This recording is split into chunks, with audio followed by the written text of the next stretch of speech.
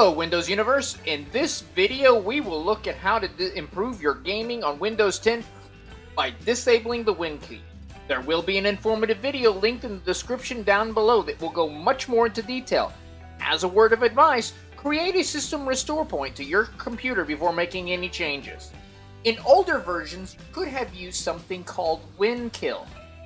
I had no luck in getting it to work on my Windows 10 system, but you might be able to work on yours. We include a link to WinKill in the article that we put down into the description. Now, to completely disable the window key, we're going to go into the Registry editor. Navigate to HKey Current User, go to Software, look for Microsoft, Windows,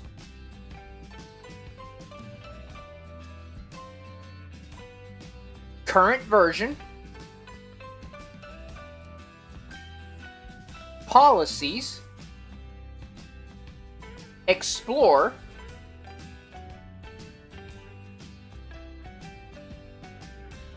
what we're going to do now is create a 32-bit D word.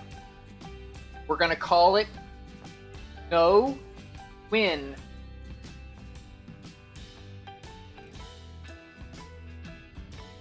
Then we're going to modify it and give it a value of 1.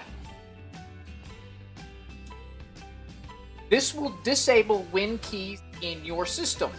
In order to re-enable it, you can either delete this D word or you can set the value back to 0.